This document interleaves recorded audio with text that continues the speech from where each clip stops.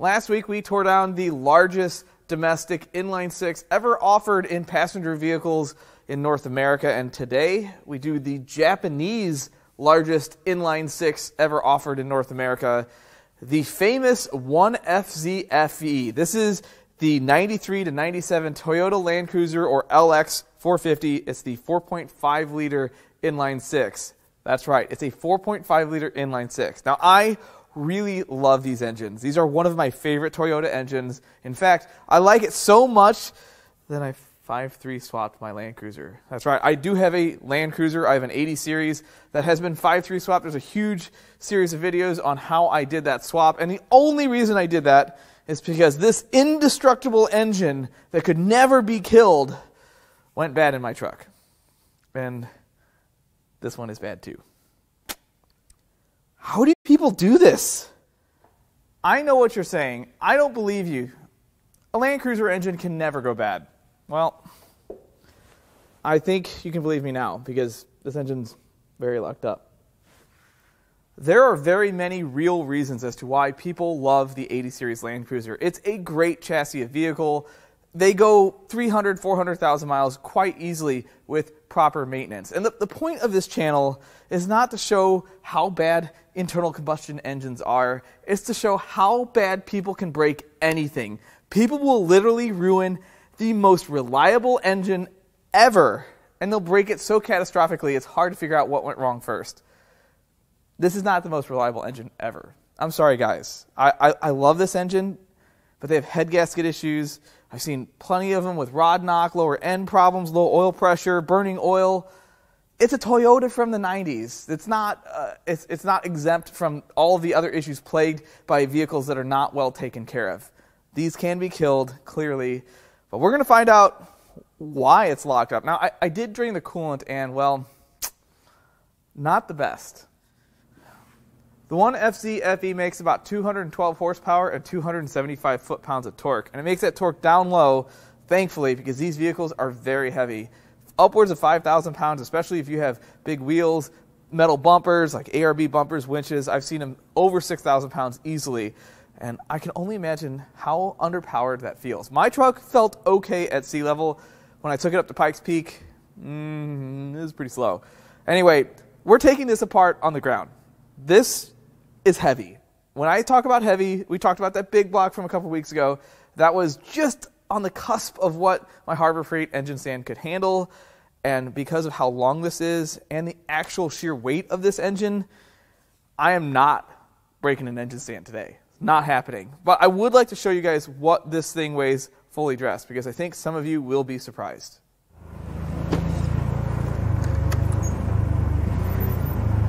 Okay, here we go.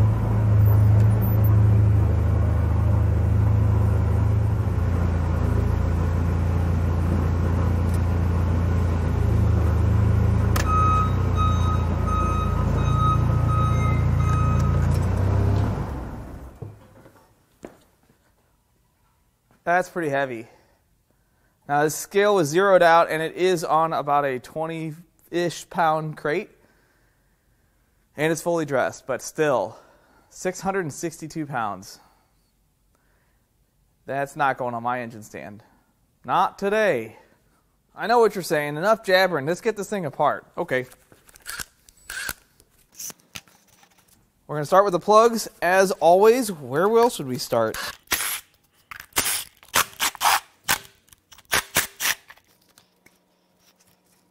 Well, it has Toyota dated plug wires from 2006.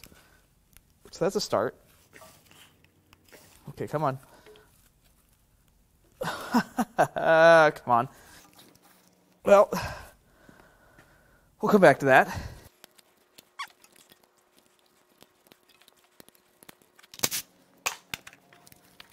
Okay, so we just have one plug wire that doesn't want to come out. Let's see what we can do about that. This ought to do it. They're just a little longer. It's almost like it's melted or something.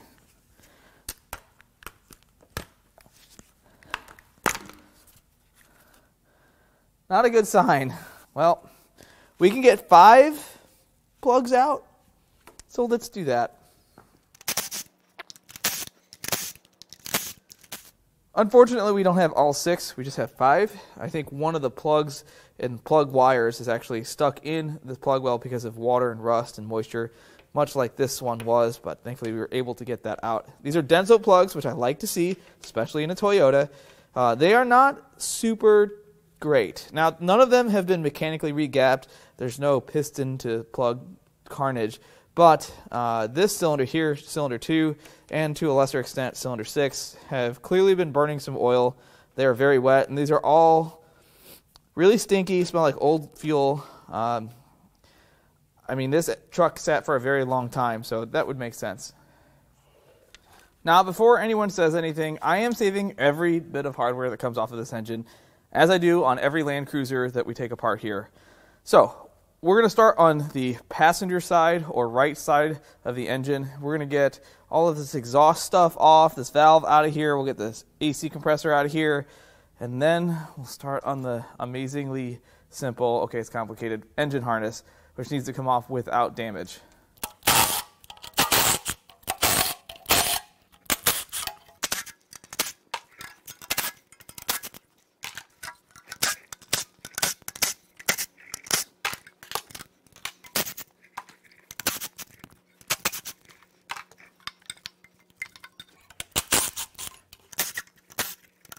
Oh, come on now.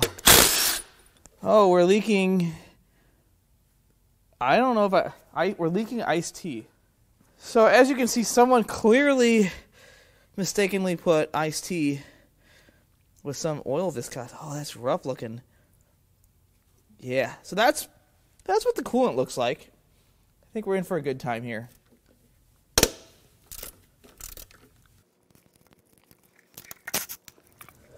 Now the exhaust manifolds.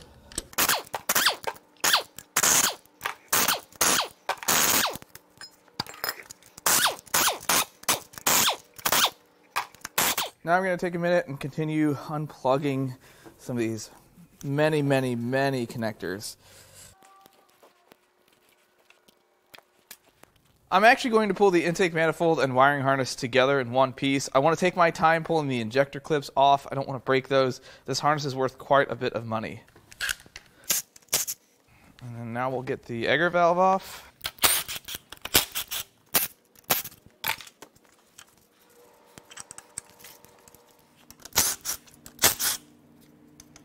Oh, a dipstick. Save that battle for later.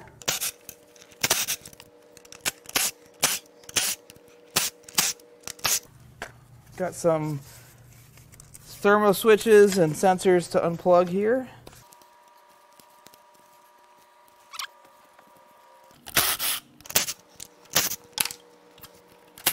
I think I have a few bolts left. Let's see here. One right there.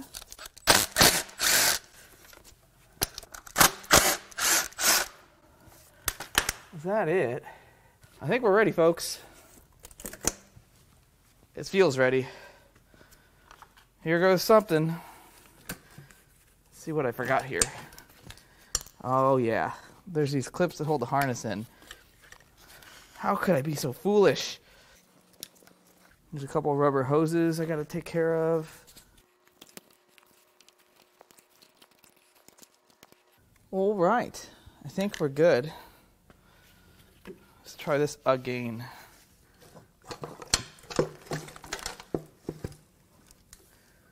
What did I miss? Oh, little thing on the front. Rubber hose. Thank you, air compressor.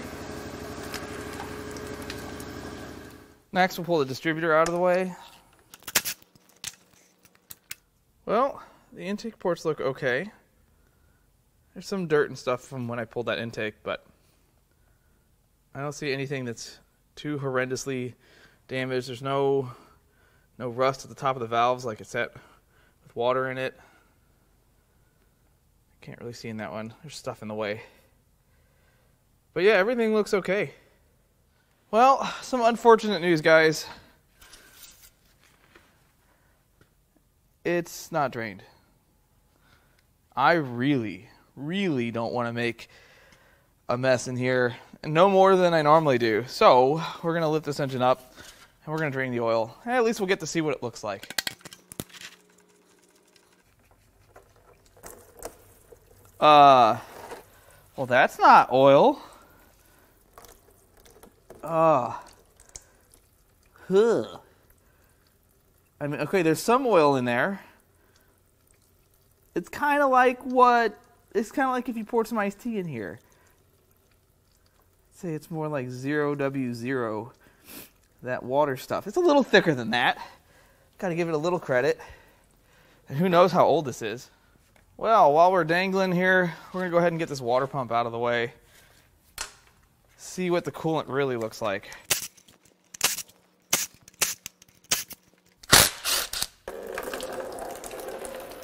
That's not coolant. I mean, it might have been at one time. Did someone put the wrong oil in the coolant? Look at that buildup on the water pump. Oh, why did I touch that? Why do I always do that? Well, do you guys think it had a head gasket problem? No. No, it's just... Yeah.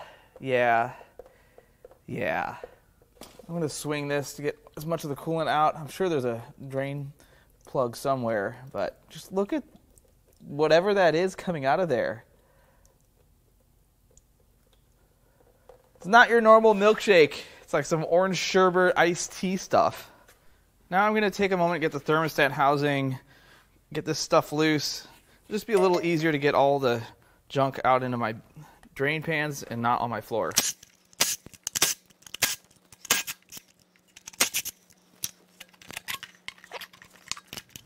I'm pretty sure I found the lowest point of the cooling system. This is the drain for the cooling system. So we're going to just see if we can get this out. Sometimes these come out easy, and all the other times they're not a Toyota.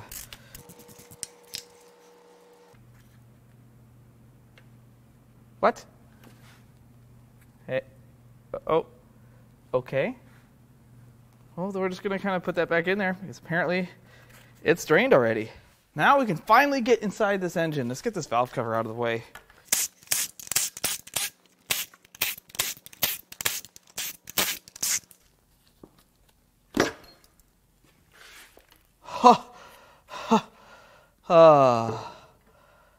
Whew. Well, it's so rusty. Look at the amount of rust inside this engine. This poor, poor thing. Water is not a lubricant.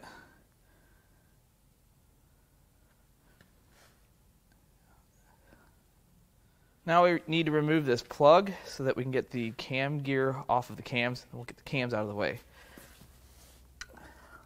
This is usually just set in here with some RTV. I'm just going to give it a couple soft taps. She comes right out.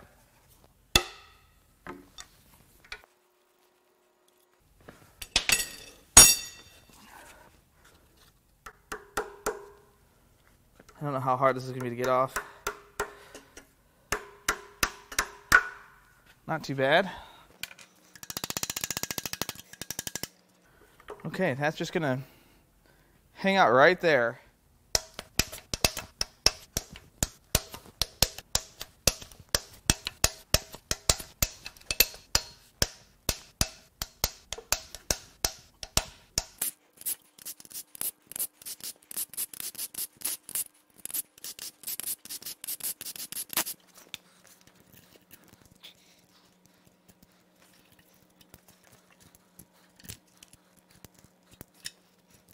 Pull these rust sticks out of here. Get it? Rust sticks? They're rustic. All right, that's probably too far. Well, I can't even begin to describe the smell that I'm smelling right now. I hope you guys don't know that smell. If you do, I'm sorry. That's what it smells like. It's rough, but it's fine because it's coming apart anyway. As you can see, this was a very well maintained engine. Okay, I'm lying again. This is terrible. That bucket is rusted down with that valve depressed. And the cams are, well, They're going in the scrap bin. These are terrible. This whole thing is terrible.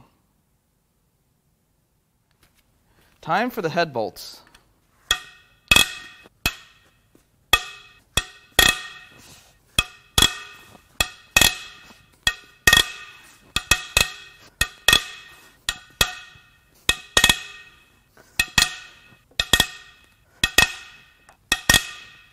There's also a couple of bolts in the front here, some 12s. Hold the cylinder head to the timing cover. And before we go any further, I'm going to get the timing chain tensioner loose.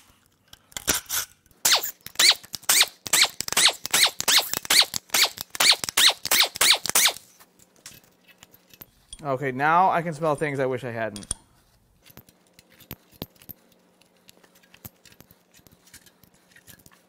I'm not sure if I need to get this gear out of here or not. I think it can stay, but we're going to try to get it out anyway.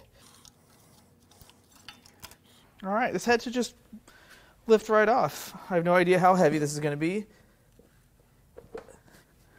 or if it's actually going to come off. It's unbolted completely. Oh, blue.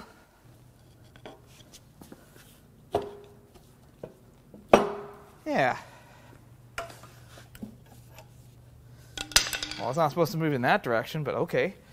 See, I have no idea how heavy this is. It's not too bad. Well, that certainly looks bad. I don't know what you want to call that mixture of ick.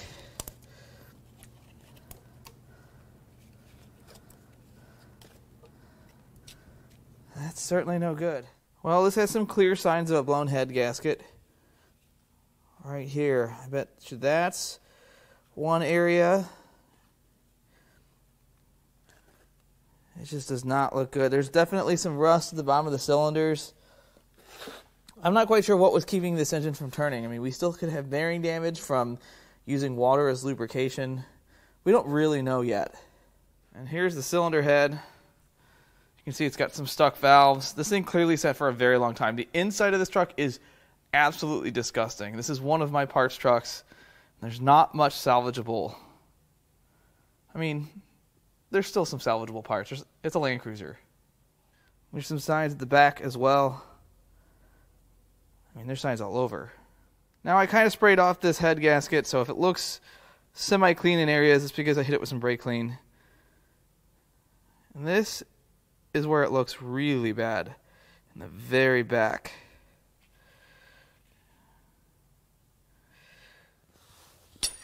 Clearly, the next thing we need to do is try to turn this engine over. I mean, duh. I'm sure it's still locked up, but I still want to try. Oh my God. Nope, we're going to flip that right out of the crate. So, now we'll try to get the crank pulley bolt out. I also have my doubts about this.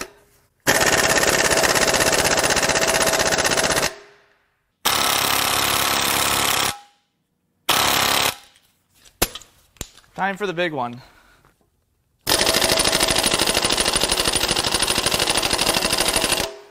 Wow. I might have to breathe on it.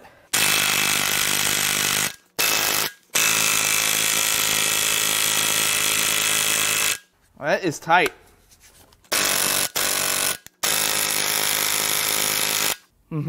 Yep. That's really, really, really tight. Let's try a few things here.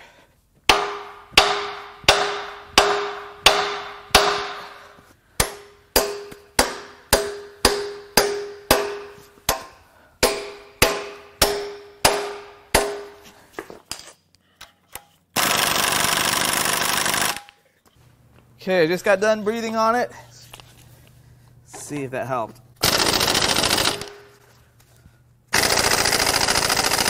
Come on.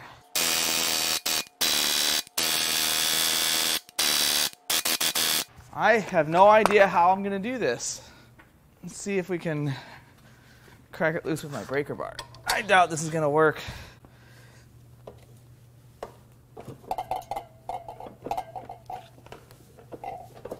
No, this is how I go to the hospital, though. Yeah. Okay, so let's I don't know what to do now. I have not had a crank pulley bolt this tight since that OM642, and that was tight.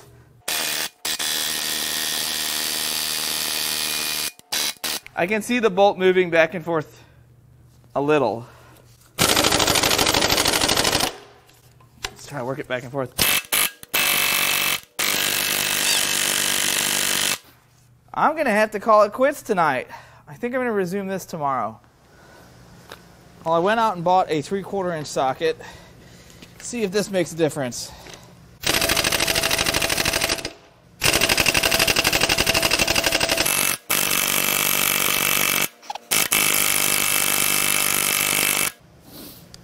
Not so much.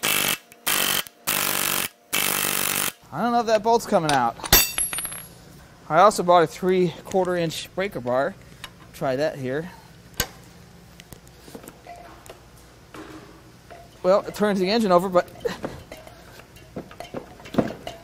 still can't get that bolt off. This calls for some pretty drastic measures. I don't really like what I'm about to do, but I feel I have no choice. I'm sure some of you can come up with ideas of your own, but I like to use the tools I have here. So, I'm just gonna set that there. Set this here. Set that like so.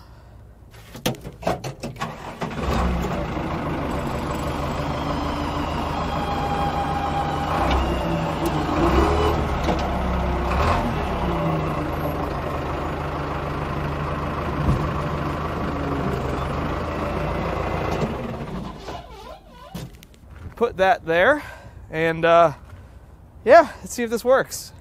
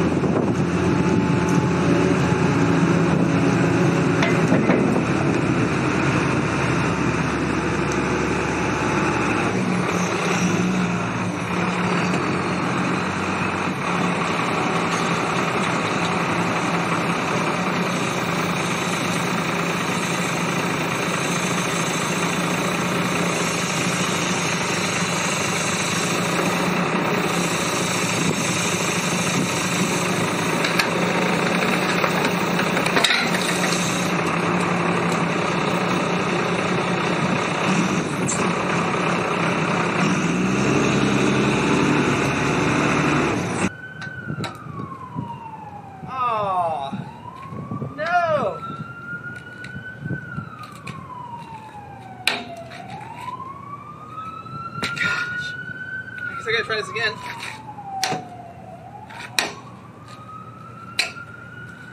Sounds it's making. I can't get the engine to not turn. I thought for sure that would have done it. Well, I guess I gotta do it again.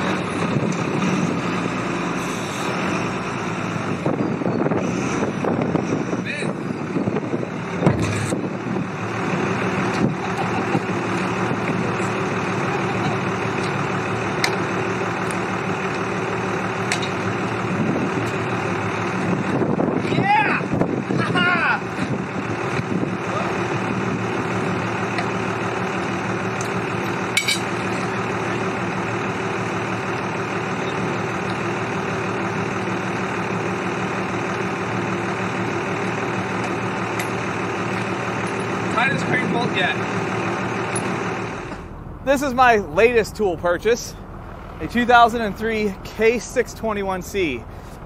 Finally going to retire my old Cat 910, and for the time being I have two, so might as well use them. Okay, no big deal. We've got the bolt out. So now we can get the crank pulley off, we can get the timing cover off, I can show you how the power steering pump and how the oil pump works. Let's get started. This should just come right off.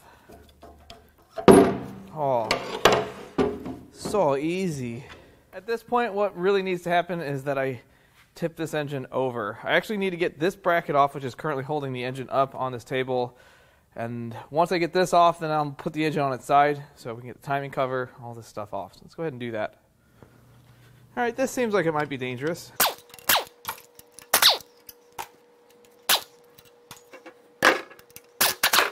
Yeah, I planned that.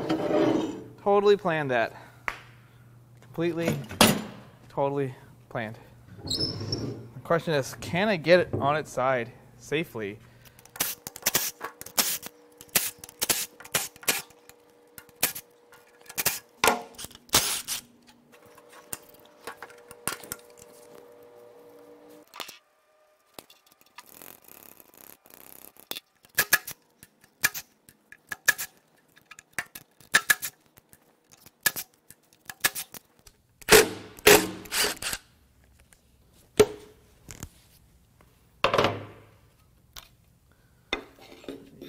Okay. Well, that is actually just oil. It's terrible looking, but none of that iced tea stuff we saw earlier. Let's see if we can pull the innards of this out. We'll get that cleaned up in a minute. Now we'll get the power steering pump off.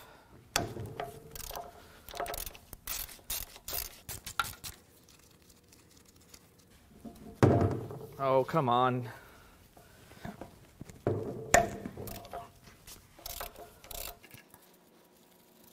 Guess we could always give it a little tap.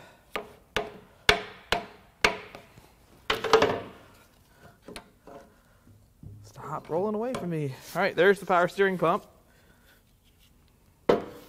And there is rust on the gear. This isn't coming off because it's studded here into the block, it feels like, and there's studs that go into the oil pan, so I'm going to have to turn this thing on its side. Yay! This is perfection. Okay, it's not perfect. Ideally, this would be on a much bigger engine stand, but we're going to go ahead and get the lower oil pan off, then we'll get the upper oil pan off, and then we can finally get the timing cover off.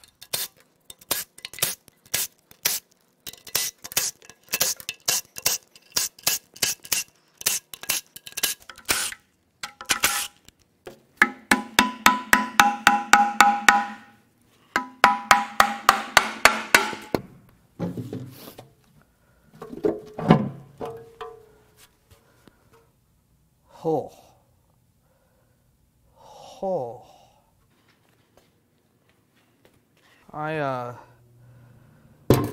I've pulled some pans before.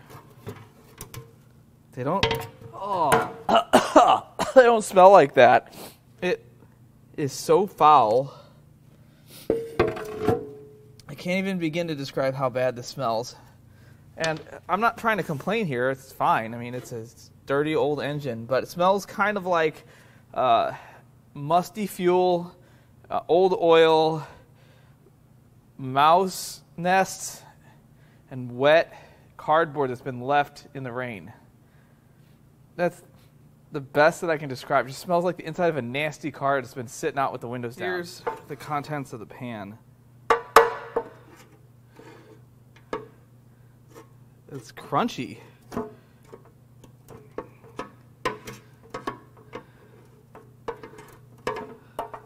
No really identifiable pieces, but as you can tell, the rest of this doesn't look so hot. Pickup tube has some, that's actually the first mixed oil and coolant I've seen that looks like your traditional milkshake. Vanilla flavored, of course. The rest of this just looks really dirty and nasty. There's some debris on the pickup. It's metal. It's for sure metal. Let's start getting this upper pan off.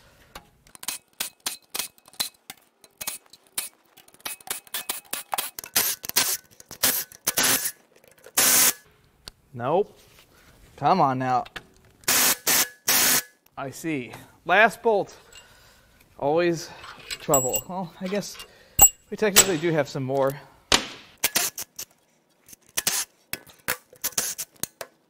And if you're wondering what this is the float for the oil level switch. It's just a switch. It turns on a light on your dash. It tells you you blew your motor up. The light comes on. It's already too late. I'm sure some of you have gotten by with adding oil, but there could have been damage done. Let's see if we can get this lower pan off, or upper pan off rather.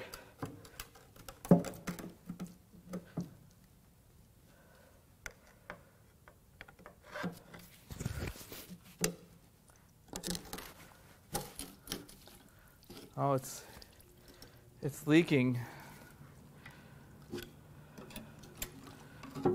Oof, it just pooped.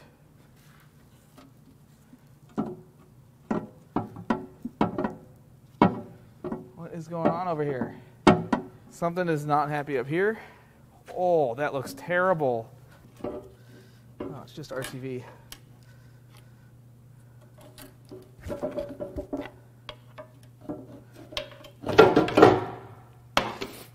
Almost dropped it.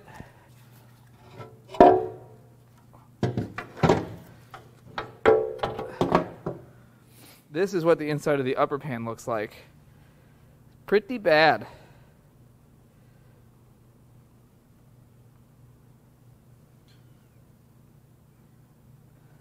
And definite signs of water, moisture, coolant in the bottom end. Everything's pretty rusty in here. Okay, now the timing cover should just fall right off. Except it isn't. And it's possible that I missed a bolt. It's not likely, but it is possible.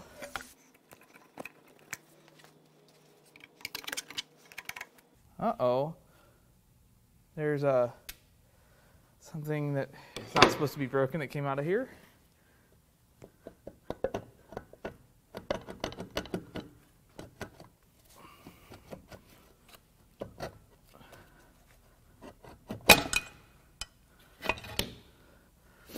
And it looks like that could have been from when I was trying to turn this engine over. Yeah, the inner timing cover has some damage. That's what that piece came out of. And that, unfortunately, was when I was able to break that crank bolt free. Sometimes parts get ruined in the disassembly process. It sucks. Still totally usable. I would have no trouble using it. Whether I'd sell it that way, probably not. All right, now we can get this out of the way, maybe. Okay, well, does this come out? Yes. That's the drive for the oil pump. Sits like that. We'll clean that up at the end of the video, show you what that looks like. In the meantime, let's get this chain rail off of here so we can get the chain off. First, let's get this out of the way. Although the plastic is still in pretty good shape on this, although there is some cracking on it, but no missing pieces. That's good. Could certainly be worse. I don't know if I'm going to be able to do anything here. Now this plastic is in bad shape. But again, it's hard to say that happened from, oh, wow. Wow, the timing chain has broken. I don't understand how that could possibly happen. Sarcasm. I'm being sarcastic. It's because I used all of the tooling here at the shop to get the crank bolt out. If it had just come out the right way, this would never have happened. Yeah, I don't really know what I'm going to do here because the chain, there we go. I guess that broke the chain. That sucks. Now I can't save it. First, we're going to get this little squirter off. This drops oil on that gear that drives the oil pump. I don't know why I needed to take it out, but I did. It's always better for your hygiene to go front to back, so we're going to start with cylinder 1. I don't know how tight these are going to be. Apparently tight. You know what? We're going to do something I don't like to do. We're going to use the impact on these. I know.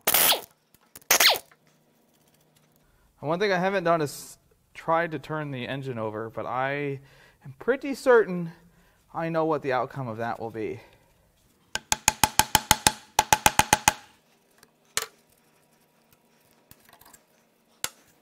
That doesn't want to go anywhere.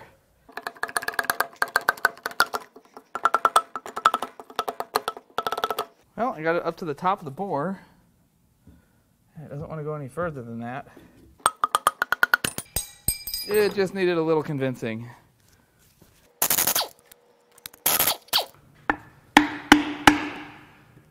That did the trick.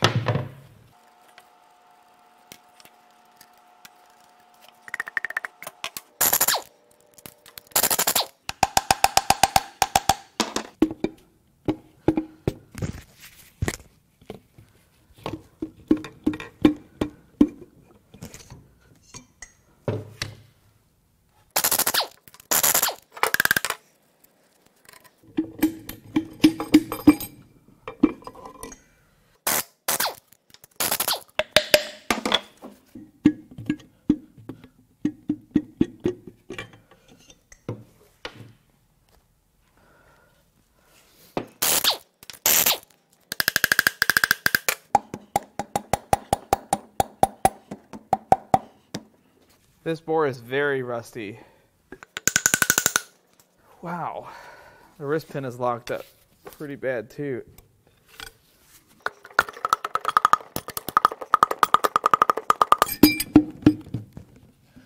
I got one ring out.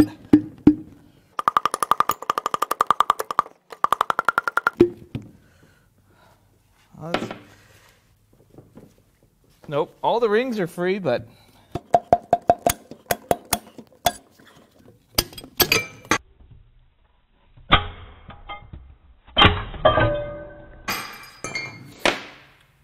it's out. Surprisingly, the bearings aren't too bad. There's a few grooves in a couple of them, but they're good. I mean, that's the worst one right there. I'm very impressed. But the rods and pistons tell a different story. Heavy sidewall scoring, and more importantly, locked up wrist pins on cylinders 1 and 6. This is so locked up. I can't even move that. And that is likely why that engine was frozen. The rest of these rods and pistons, it's got a little resistance to movement. Some vertical scoring on the skirts, but not awful. This one looks even better. I mean, they're used pistons, and this is a 221,000 mile vehicle, so they're not going to look perfect. But number 1 and number 6, if you can't rotate the wrist pin, you can't rotate the engine. All right, now that the rods and pistons out, we're going to try to turn the crank over. I know it's probably not going to spin, but I have to try. I also have to go the right direction.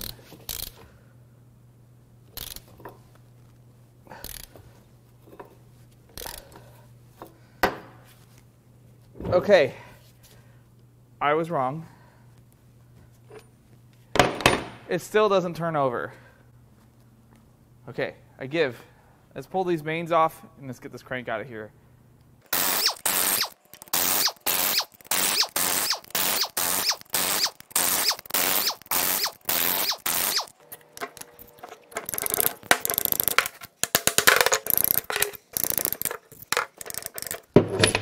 Wow. Okay, so really the crank should just fall right out of it, but I have this feeling that's not going to happen. We're going to try to just pull it. Hopefully this doesn't want to go. No, it can't fall that way. Let's try.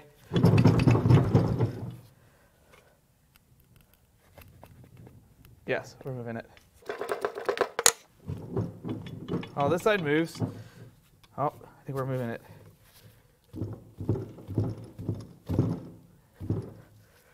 Let's put that there to protect everything. Okay.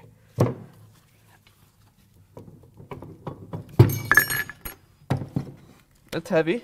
Yep. That's a heavy crankshaft. Something peculiar about these main bearings. Look at how the wear is on one side of them. Now, I can't exactly remember if I pulled them all out facing the same direction, but I'm pretty sure I did. That rear one is pretty rough. But if you look at that side of the bearing, there's a lot less wear. And all of the damage, these grooves, are on the one side. This might have a bent crankshaft. The crank actually looks okay, but again, just looking at it doesn't mean it's good. This is definitely something that we're going to send to a machine shop before we even try to sell it. Because if this thing is bent, it's scrap. I certainly don't want to tear up someone's new build. The other halves have some pretty good wear too, but not terrible. A little bit of wear there. The thrust bearings are pretty torn up as well. This is the worst set of thrust bearings I've seen in recent memory. Something I also noticed is that there is a very prominent ridge right here, all the way around every single one of these bores. It's a lot less pronounced in the middle cylinders, but I can still feel it. This engine's going to need overbore if it's even good. That cylinder is probably the worst. The bores also have signs of rust, there's some pitting, depending on the cylinder. What a shame. As promised, the oil pump. I kind of sprayed it off with some brake clean. Here's the outer gear, and the inner gear is driven by this, which is driven by the gear that's on the crankshaft. Pretty slick. That poor Land Cruiser. I feel bad. These are really good vehicles, and if they're well taken care of, or even remotely well taken care of, they will still be on the road. But this was likely overheated to the point where it wouldn't run, and then it was left to sit. And I know time heals some wounds, but it does not fix your car. I'm sorry, guys. If your car's blown up and you think time's going to fix it, it's not. It's only going to make it worse. This Land Cruiser might have been worth saving when it first blew up, but 10 years later, it was rusty, filled with rodents, broken glass, and a bunch of body damage. It's a parts car now. And it's sad because they don't make 80 series Land Cruisers anymore. And this same thing will happen to any car. It doesn't matter if it's the world's most reliable car on the planet or the least reliable car on the planet. It will blow up if you don't take care of it. So take care of your cars. You know, let's talk about that crank bolt. I've had some pretty tight bolts on this channel and in my entire career. That might be the tightest. Thankfully, I have the correct tooling here to get bolts like that out. Don't do that at home at all. I really hope you enjoyed this teardown. If you'd like to buy parts off of this engine, or the Land Cruiser it came from, or this Land Cruiser, or this Land Cruiser, or maybe this Land Cruiser, and maybe even this Land Cruiser. Or if you'd like to buy parts off of this 2006 BMW M5, and no, I'm not going to do a teardown on this 85. It's only an 80,000 mile motor. It runs great. Hopefully I get a core back when I sell this engine, and then I'll have a teardown on it. I'm going to leave our email in the video description, and as always, I love all the comments, all the feedback, and even the criticism. I love it all, and I'll catch you on the next one.